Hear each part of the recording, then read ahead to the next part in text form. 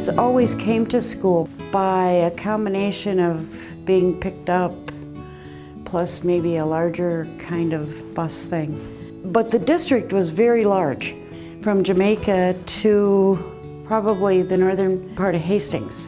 And school probably started 8:30, maybe 9 o'clock, because kids had chores before school. They had farming chores. But this is the original stairs, and I think it would be tough to make this come down. The building had radiant heat, very, very unusual. It had electric lights, and it had inside bathrooms, and it had radiant heat at a time when nobody had radiant heat. It's an amazing place. Creaky stairs, don't you love it? These windows have been modified, but most of them are the same size. But the building leaked like a sieve, so in later years they had to put things up to block the windows. Mothers' clubs had a lot to do with how schools were run. The women's club believed that if children were exposed to more natural light, that they would be healthier. And I think they were probably right.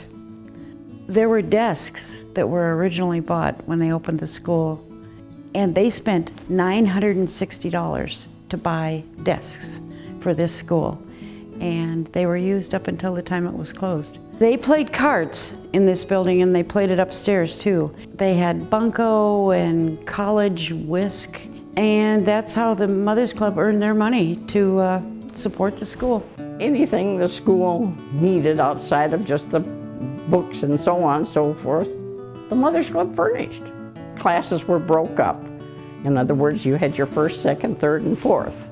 They were taught by one teacher. You know, the younger ones learned and the older ones learned to help.